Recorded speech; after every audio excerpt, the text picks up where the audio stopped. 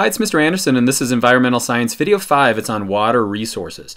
Our body is filled with over 60% water, and this doesn't seem like a big deal because the Earth is covered with over 70% water. The problem with that is that most of that is seawater that we can't use. And the fresh water that remains, most of it's going to be frozen in ice caps and glaciers, and so the percent that is really fresh water on the surface is a small percent of the water on our planet, and it's finite. The amount of water we have on our planet has never changed. Now, as the sun provides energy to the earth, the water will move around through the hydrologic or the water cycle, but we have a finite amount of water, and most of it is going to be seawater. We have a little bit of fresh water. The seawater moves around through ocean currents. The fresh water could be divided into groundwater, water underneath the surface, and then surface water, which is on the surface. Now, we need that water. We need it domestically in the home to take a shower or to drink, but we also need it in industry to make our goods, and most of it actually goes to agriculture to make the food that we eat. The problem with water on our planet is that it's unevenly distributed. In some areas there's lots of water, in some areas, however, there's going to be scarcity. And so humans have had to learn how to store water, move it around, and in the future we may have to desalinate some of that seawater so that we can use it as fresh water. Now, where is that groundwater stored? It's underneath the ground in aquifers that we can deplete. What about the surface water? Well, it can be stored in reservoirs that occur naturally or ones that are created as we produce dams.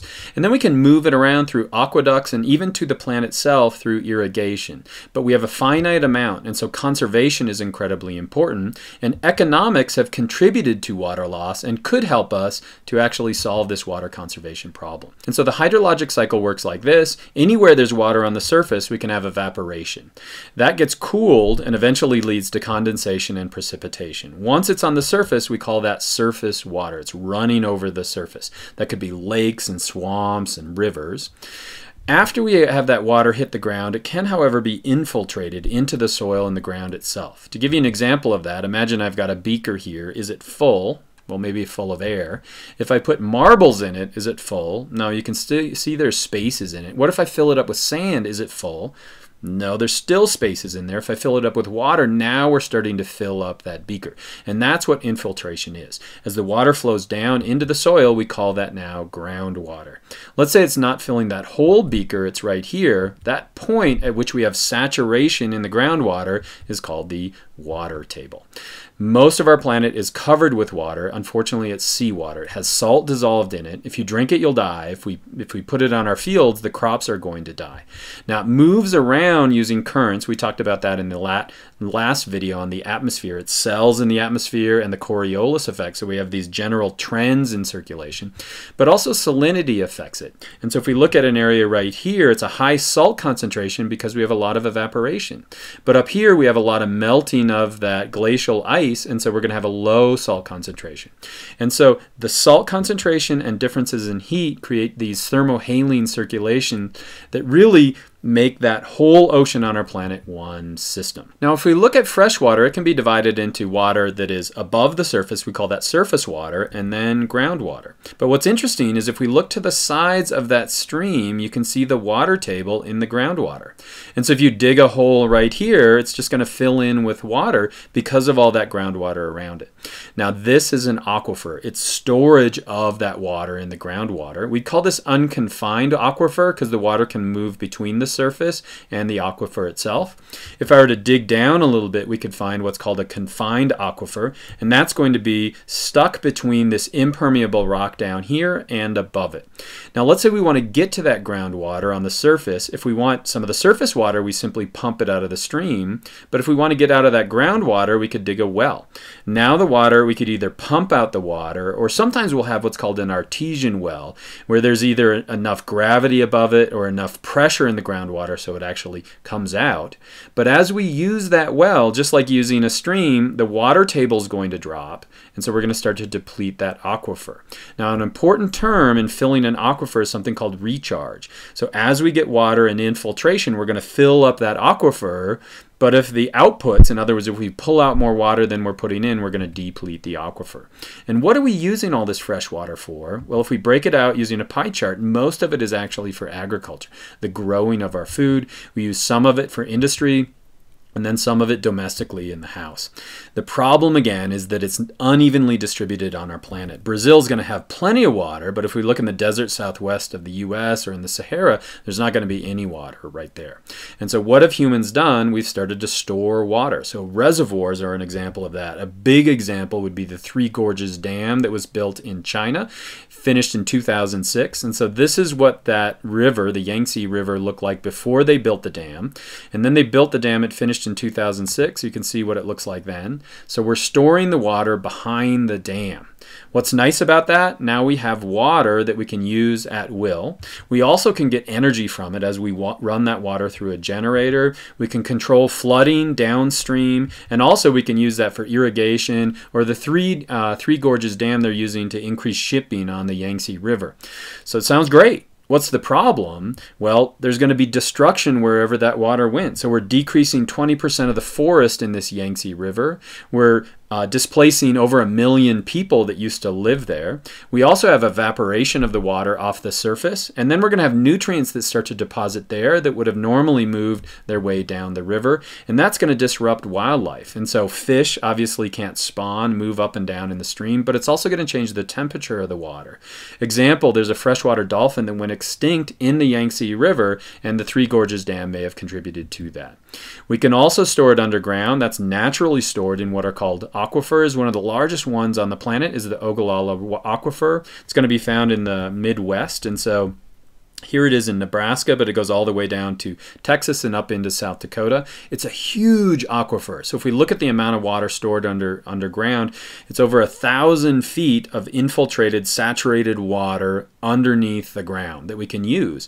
And you can see right here, there's tons of irrigation going on. This is in Kansas. They're using center pivot irrigation so they can grow their crops. Seems great, but what happens again is that we can deplete that. So if we look at this is during a 10 or a 15-year period of time. There's an increase in the aquifer in certain areas, but most of the time we're seeing depletion. And sometimes that aquifer has kind of disappeared. And a lot of scientists think in the next 100 years, the Ogallala Aquifer is just going to disappear. Why is that a problem? It could take another 6,000 years to fill it up again through recharge, natural recharge. Now we also have to move water around. So looking to California is a great example of that. So if we look in California, they need a lot of water in the Central Valley, and then in the south, Los Angeles and San Diego. So they built this huge system where they can move water where it is in the mountains, and they can move it through these aqueducts to where it's needed. Now you can see that's controversial. So people in this area are saying you're depleting our rivers. In this area, we're saying we have more population, we're growing your food, so we need more of that water. And this conversation becomes more heightened when we move into drought, and California is in an awful drought right now. Drought occurs when you receive way less than the normal amount of water. And so as we use that for agriculture, irrigation movement is super important. So how do we move the water actually to the plant? The easiest way to do that is using furrow irrigation. You can see it's easy, you just dig a trench. What's the problem? We have efficiency rates of around 60%. What's that? It's how much of the water is actually going to the plant without being evaporated and infiltrated into the soil. So we could move to flood irrigation, higher efficiency, but it's going to damage the plant a lot of the time. We could move towards a spray irrigation, high efficiency, but what are we doing? You can see we're adding equipment. This is a center pivot, so that costs money. Or we could move to drip irrigation. You can see it's going to be 95% efficient, but it's going to cost the farmer a lot more money to do that kinds of irrigation. As we move into drought situations, desalination becomes an option. We can remove the water from seawater. One way to do this is through distillation. What you do is you heat up the water and it evaporates. It's kind of like the hydrologic cycle. You then cool it down, usually through pipes, and what you do is you remove the water. What's the problem? Costs a huge amount of money. We could also do that through reverse osmosis. This is a reverse osmosis plant over on the side. What you do is you put a membrane right here, and then we squeeze the water, and as you squeeze the water, you move the water through, but you leave the salts behind. Now we have fresh water. What's the problem? Costs a lot of money. About 1% of the people on our planet are using water that's created through desalination, but by 2025 we should have 14% of the people on our planet in water scarcity, and so desalination may be an issue.